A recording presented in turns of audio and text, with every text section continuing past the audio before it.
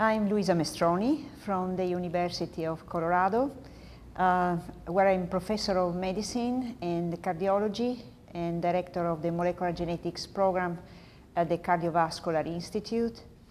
I'm here at the International Academy of Cardiology 18th World Congress of Heart Disease in Vancouver, Canada.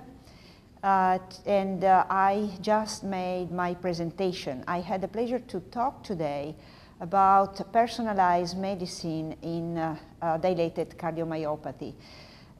It was very interesting to discuss about this topic because many major advances have been made in the last couple of years, both in terms of understanding the impact of genetics in dilated cardiomyopathy and heart failure, and also because of the novel, very powerful technologies we have now available, both in the research but also in the clinical practice.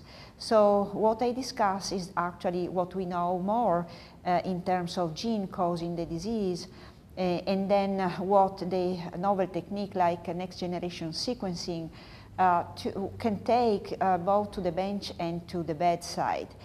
I concluded my presentation by reminding a number of important points that should guide both research and clinical practice in personalized medicine, particularly in the treatment and management of dilated cardiomyopathy.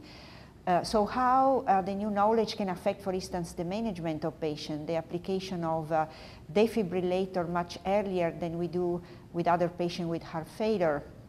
The fact that knowing the genetic condition of a family member can either eliminate the need of a constant checkup, or can allow the starting a preventive therapy or changing the habit in terms of sport activity, and so on. We also discussed the fact that novel knowledges are encouraging in terms of starting therapies for this patient, something that has been not even hoped until a couple of years ago, and how patients are actually asking now in the clinical setting questions that we must be prepared to answer.